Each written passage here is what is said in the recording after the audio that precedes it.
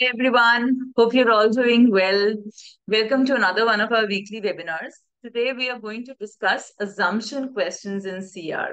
Now, I'm sure that it is one of the least favorite from many of you. I think it's right up there with useful to evaluate and perhaps flaw in reasoning, which is also extremely daunting. So, in fact, we have another webinar scheduled for that a few weeks down the line. So, today we are going to look at assumption questions. Now, are they really hard? Actually, no, but they're not. In fact, it's really easy to see which options are out of scope, etc. Just that there are a few traps, and we often fall for those traps. So we'll try and discuss them in detail. I'll point them out, and perhaps next time you come across them, you will not fall for it. So radio stations with RDS tech broadcast special program information that only radios with an RDS feature can receive. All right. Now, between 1994 and 1996, the number of RDS radio stations in Woodland increased from 250 to 600. So that's a huge jump we see, right? More than double the number of stations which were which the RDS radio stations basically, right? They increased by more than double. They became more than double. However, since the number of RDS equipped radios in Woodland was about the same in 1996 as in 1994. So this says that the number of radios which were equipped with RDS did not increase by a whole lot, right? They were still the same. So then the number of Woodlanders receiving the special program information probably did not increase significantly. Okay, so now as we've discussed before, we'll try to make and we'll try to draw a figure in our mind. We don't have to draw it on paper, but we'll just think about. So this is what is going on in my mind when I read this. Yeah, this is what I'm looking at. So I say, well, this is Woodland, whatever. All right. So and then it had in 1994, it had these radio stations. Yeah. So let's say there is R1, and a station has a certain reach, right? Let's say it was transmitting program to all the radios which were inside this part. Let's say there was an R2, then again this was sending out signal to this area. Then let's say there was an R3 which was sending out to this particular area. Let's say there was an R4 which was sending out to this particular area, something like this, right? All right, so let's say that in 1994, there were these 4 stations. The actual number is 250, but let's just assume. So this is what is going on in my mind, that, okay, there are these stations. Now, there are people who have those RDS equipped radios. So let me make those people. Let's say there are these people. Let's say there are 100. They're all over Woodland, right?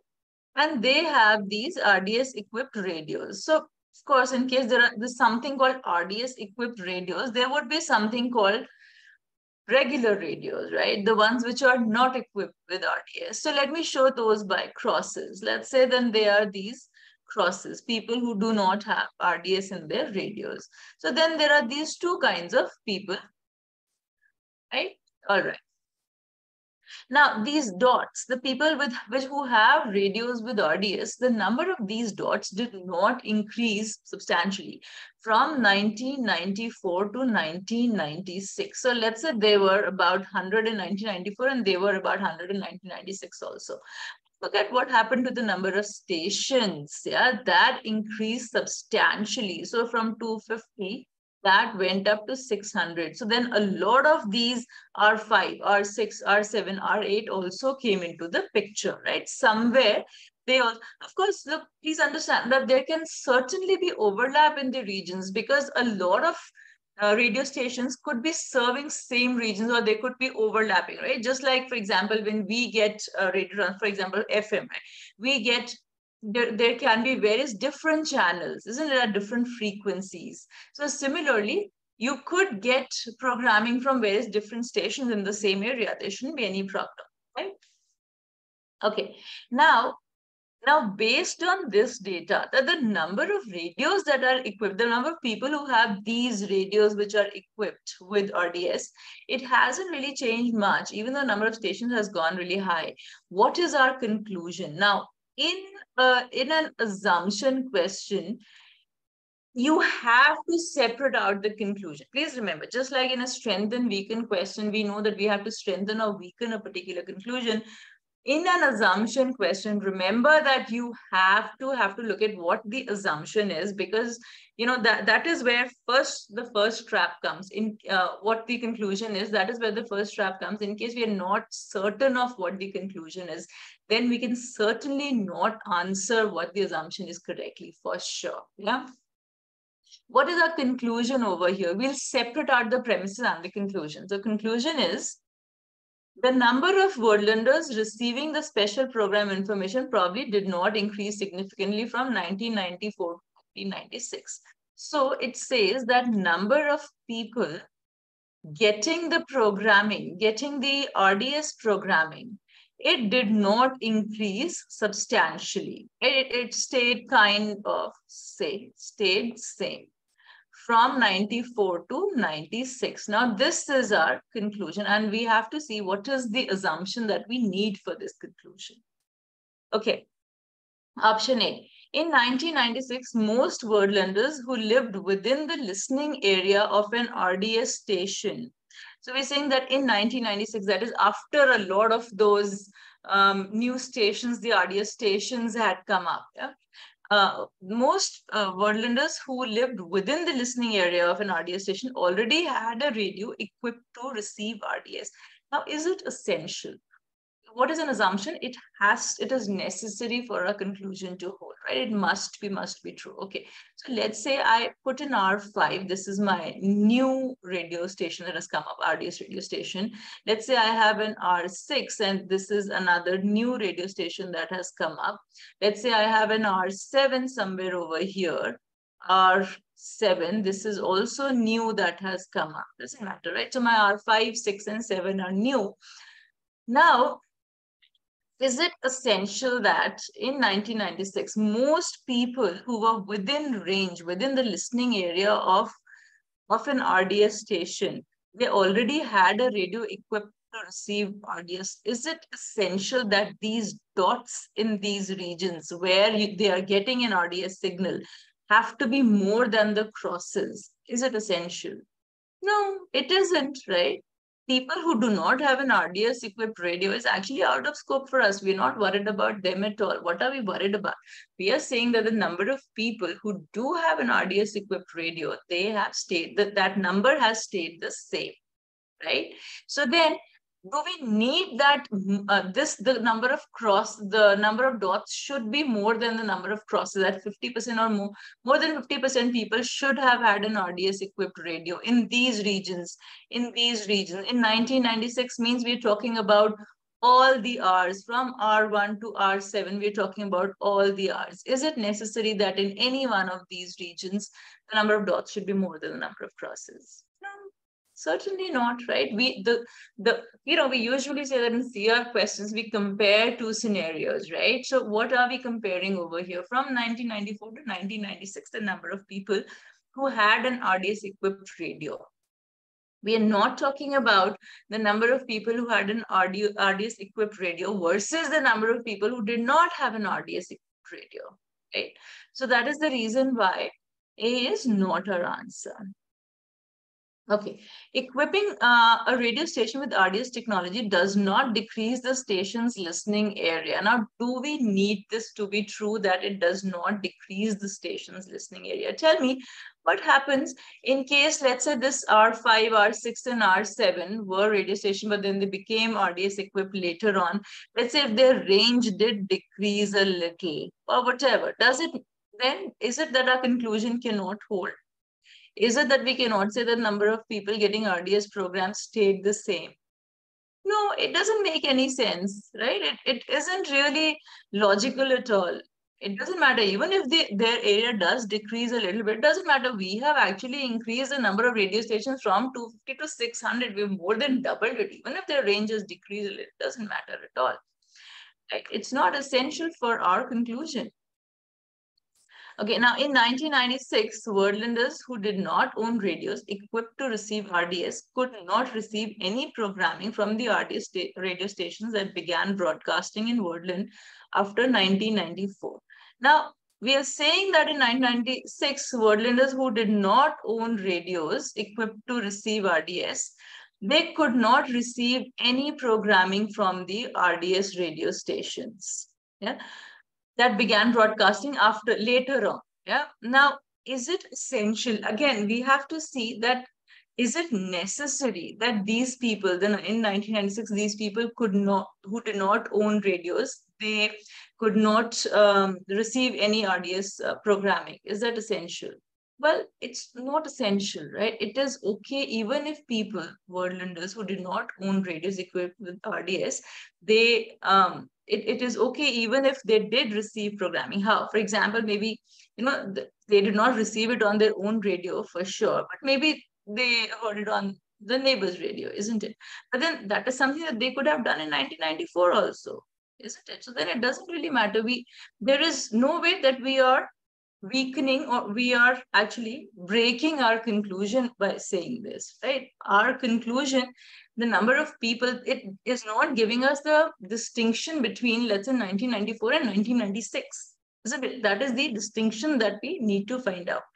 As we said, people who did not own radios equipped to receive RDS, they are actually out of scope for us. We don't really care, right? We said over here also when we were discussing our dots and crosses, we said that it doesn't really matter.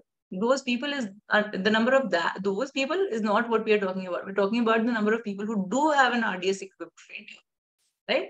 Okay. So then this is also not the answer. How about D? Few, if any, of the RDS radio stations that began broadcasting in Wordland after 1994 broadcast to people with RDS-equipped radios living in areas not previously reached by RDS stations. What does this mean? Few, if any, of the RDS that began broadcasting. What are we talking about? We are talking about our R5, about our R6, and about our R7s, right? Those that start broadcasting after 1994. That few, if any of these, they're saying that we are talking about these, that none of these, few, if any, few, what does few mean? Few means almost none, right? When I say few people will come, it means I'm not expecting anyone to come. Maybe one will come if at all, otherwise none. Yeah. So they're saying almost none of these, they began broadcasting after 1994, they began broadcasting to people with RDS equipped radios living in areas not previously reached by RDS station. Now, who are the people who have an RDS equipped radio, but they are living in areas not previously reached? Look, so then, for example, we got R6, right? This fellow, this who is someone who has an RDS equipped radio, but then previously he was not being reached. This fellow has an RDS equipped radio, but was not being reached. Similarly, this fellow was not being reached by R1, R2, R3, or R4, right? So when we say that 100 people, we said all these dots, they all add up to 100, right? So this, and this, and this, right? All these dots we say add up to 100 in 1994 and 1996 both. Now, which is fine.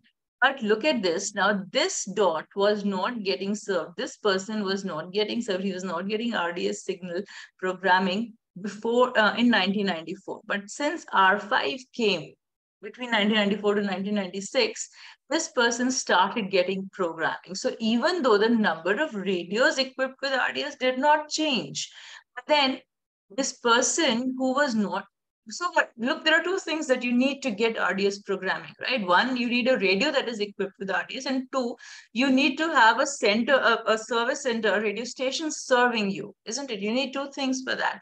Now, this person had a radio until 1994, but he did not have a radio station serving him.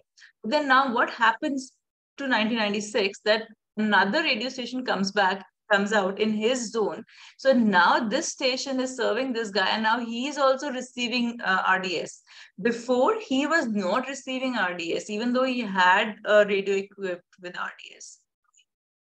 So that is why we have to say that this must be true, that none of these stations, they were broadcasting to people who did not previously receive RDS. What we are trying to say is that R5 should not be broadcasting these people. Why?